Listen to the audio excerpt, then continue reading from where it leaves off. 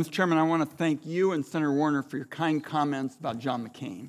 And what is not often remembered is John McCain wrote some of the really important rules of the road for the internet when he was chairman of the Commerce Committees, and it was always bipartisan. So I very much appreciate both of you mentioning our wonderful friend John McCain. And Ms. Sandberg, Ms. Dorsey, welcome, and I've enjoyed visiting with you. And let me go right to the question that is foremost on my mind, and that is consumer privacy as a national security issue. Technology companies like yours hold vast amounts of very private information about millions of Americans. The prospect of that data being shared with shady businesses, hackers, and foreign governments is a massive privacy and national security concern. The Russians keep looking for more sophisticated ways of attacking our democracy. Personal data reveals not just your personal and political leanings, but what you buy, even who you date. My view is personal data is now the weapon of choice for political influence campaigns, and we must not make it easier for our adversaries to seize these weapons and use them against us. So I'd like to see if we could do a yes or no on this, and I wrote it because I think we can. My view is, from this point on, beefing up protections and controls on personal privacy must be a national security priority. Like a yes or no, Ms. Sandberg? Yes. Mr. Dorsey? Yes. Okay. Let me turn now to a question based on a lot of analysis my office has done, and you all have talked to us about it. We have reviewed Facebook privacy audits required by the 2011 consent agreement after your company was found to use unfair and deceptive practices.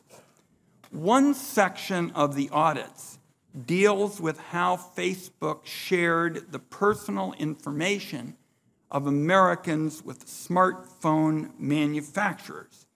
These included the Chinese companies Huawei and ZTE. I found portions of this audit very troubling, and the findings could affect many Americans. I believe, Ms. Sandberg, the American people deserve to see this information. Will you commit this morning to making public the portion of your audits that relate to Facebook's partnerships with smartphone manufacturers? Senator, I really appreciate the question and the chance to clarify this issue because it's really important. With regards to the audits, our third-party auditor, PwC, does audits on a rolling basis every 2 years, but they're continual. They're given to us. We have shared them with the FTC voluntarily, and we will continue to do that.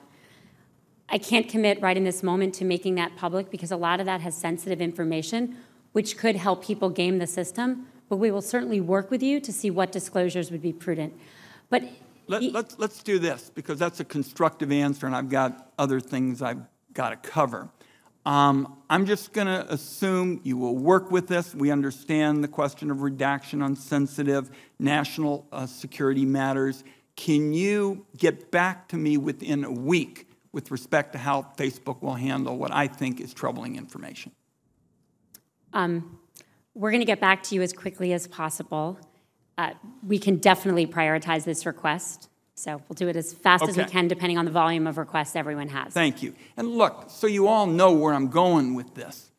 To me, protecting data privacy has to be a higher tier issue in terms of national security. It's going to be the foundation of the legislation that I've talked to both of you about it. So that's why I feel strongly, and I think your answer is constructive, and hope we can get that quickly. What I also want to get to with you, Ms. Sandberg, is the issue of micro-targeting to discourage voting. This is one of the most powerful tools in the propaganda arsenal.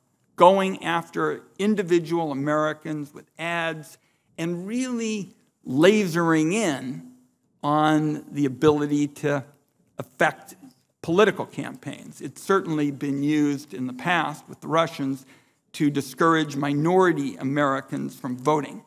Would Facebook's current policies prohibit using micro-targeting to discourage voting?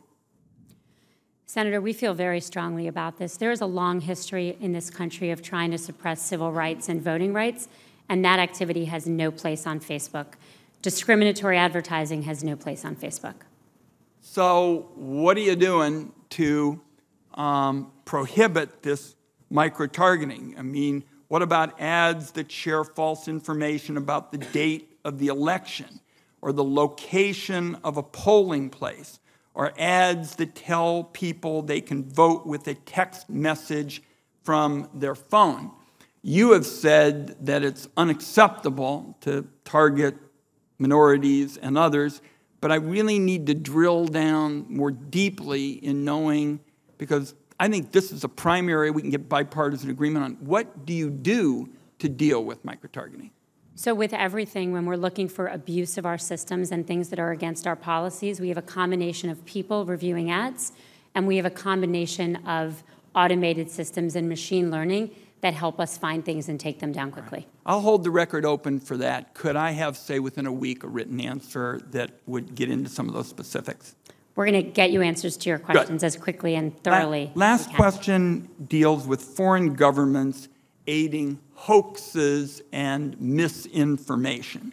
And I'd like to get both of you, in fact, why don't you start with this, Mr. Dorsey. Do either of you or your companies have any indication that Iran, Russia, or their agents have supported, coordinated with, or attempted to amplify the reach of hoaxes? Dorsey. Of hoaxes? Yeah. We certainly have evidence to show that they have utilized our systems and game bar systems to amplify information. I'm not sure in terms of the definition of hoax in this case, but it is likely. Okay. Ms. Sandberg? Just 2 weeks ago, we took down 650 pages and accounts from Iran. Some were tied to state-owned media, and some of them were pretending to be free press that they weren't free press. And so it depends how you define a hoax, but I think we're certainly seeing them use misinformation campaigns. My time is up. The only other area I'm going to want to explore with you is we've got to deal with this back and forth between the private sector and the government. Very often, we ask you all about things you're doing, and you say, we need the government to also help us get to ABC. And then the government says the same thing about you. We'll want to explore that. Thank you, Mr. Chairman, for the extra time. I want to thank you both